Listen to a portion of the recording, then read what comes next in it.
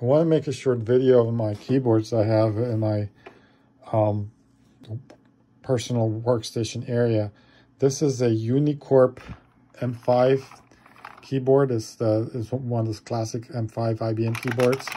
Really feels awesome. The little click-clacking sound, beautiful. It's made like a tank. It works. So this one I paid $3.99 for. Beautiful keyboard. January 13, 2005, M5 5-volt UNICORP.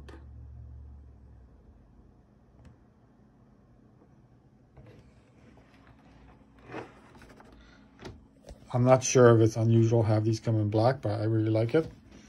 Okay, and then this one I bought at the thrift store as well, maybe 6 months ago.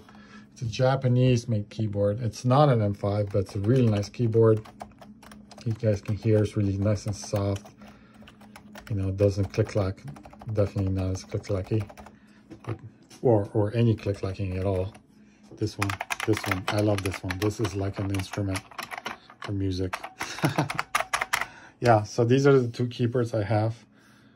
I'm always on the lookout when I go thrift storing for like these old keyboards. There's a lot of junk, to be honest with you, but sometimes you get lucky, and these are the two that I found over a span of 6 months. So it's not something you're gonna see every day, just in case you're wondering.